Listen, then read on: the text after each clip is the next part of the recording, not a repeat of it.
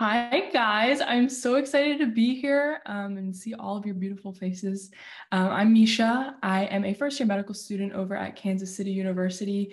A little backstory about me: I went to Florida Atlantic University, which is in South Florida, and I also took a gap year where I worked as a medical assistant. And the following cycle, I got accepted into medical school, and we're almost done with the first year, which is insane. For sure, for sure. Thank you so much for that answer. And someone asked in the Q&A as well, a question directed towards Misha. So I'm going to give her the chance to answer too.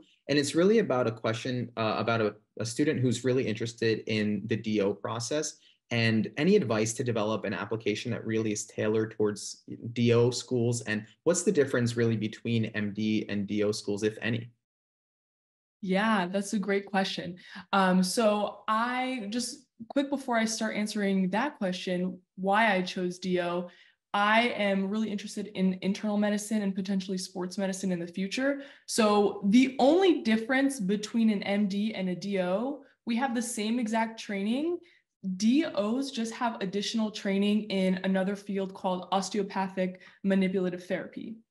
And essentially, if you guys are interested in what that is, I always explain it like this when I'm talking to anybody or like my simulated patients and OSCEs, and we have to explain what OMT is.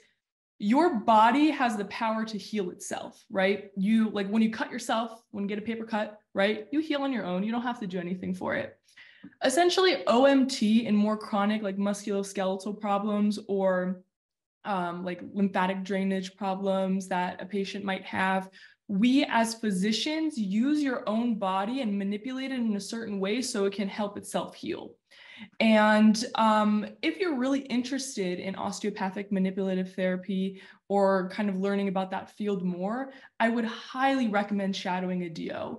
And if you're deciding to apply to DO schools, when you are applying, apply and talk about DO, because a lot of the secondary applications will ask why DO, right? Like why medicine and why DO specifically.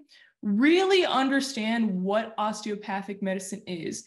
It's medicine, it's MD medicine with an additional training of osteopathic manipulative therapy.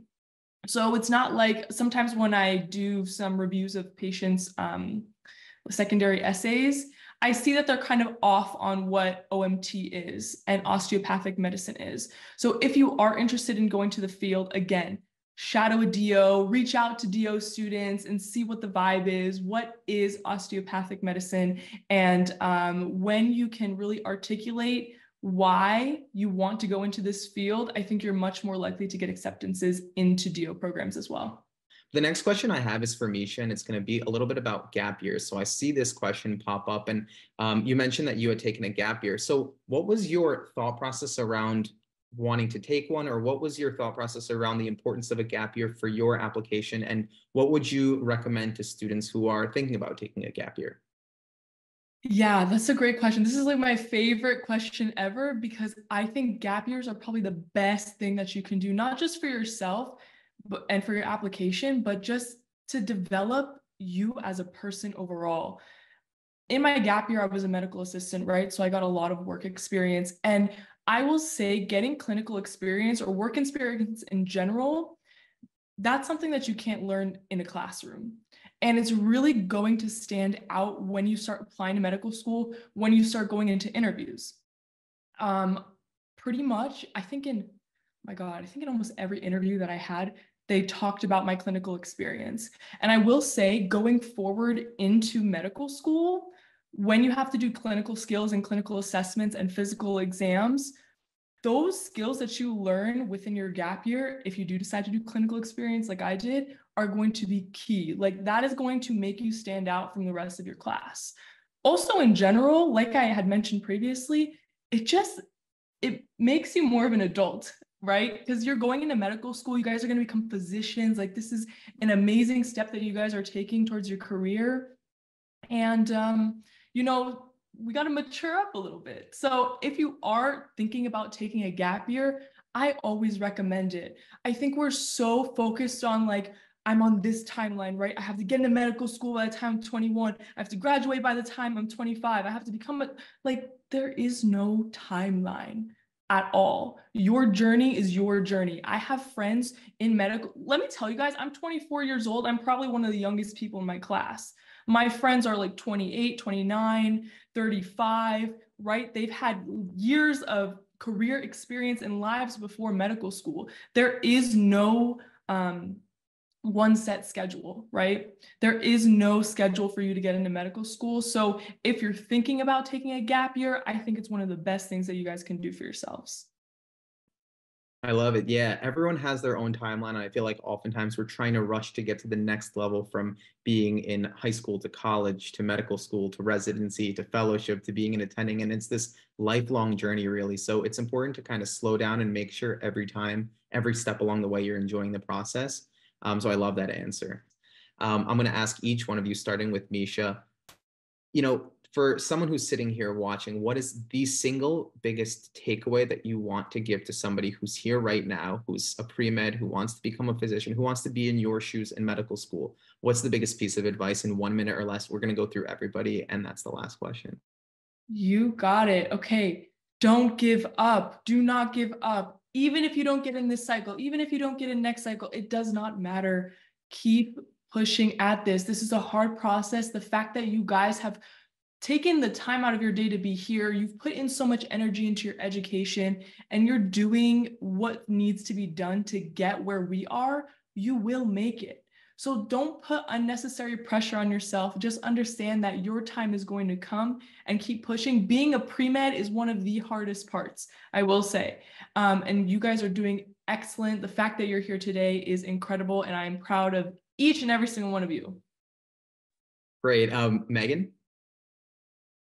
Okay, you said 1 minute and I felt so much pressure, but basically I think everyone's gonna hear this from, it's like the most basic piece of advice, but don't compare yourself to other people. Whenever I first started college, people were talking about volunteering at the nearby hospital, and I was like, okay, when did y'all even interview to get that spot? Like, I didn't even know there were applications for this. And so that was, it felt really weird starting college off like that, but I eventually got all my clinical stuff. I did perfectly fine. And same for medical school. When you get here, there's people going to be bragging about research, about shadowing, and, like, just block them all out, block out the haters, block out the non-haters, block out whoever, and just focus on yourself and your journey and what you yourself are interested in. Find your mentors, find your people, and you will be fine.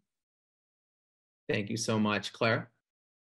Yeah, this is all great advice. I was like trying to think of something different.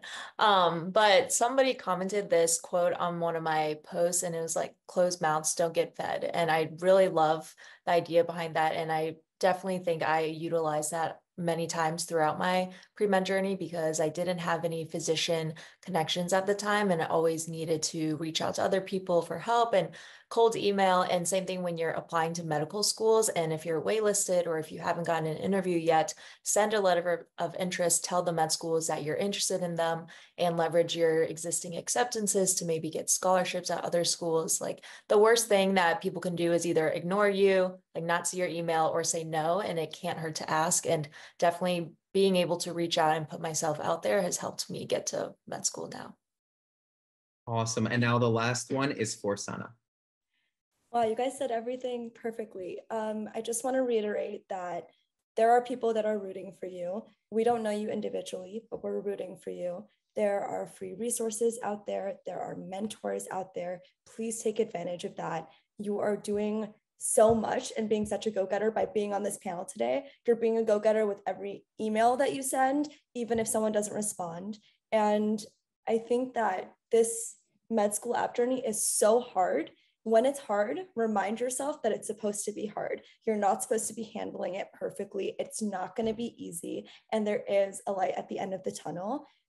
So yeah, we're just all really proud and excited of you. So keep doing your thing, keep showing up, and tell your story authentically.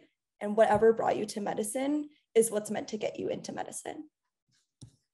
Those were such fantastic answers. This was clearly so helpful. We really want to thank all the panelists for being on today, for taking time out of your weekend to help answer direct questions. We got through so many questions. Obviously, everyone is going to be following you on social media and asking more. This was just an incredible, incredible panel. Thank you all so much.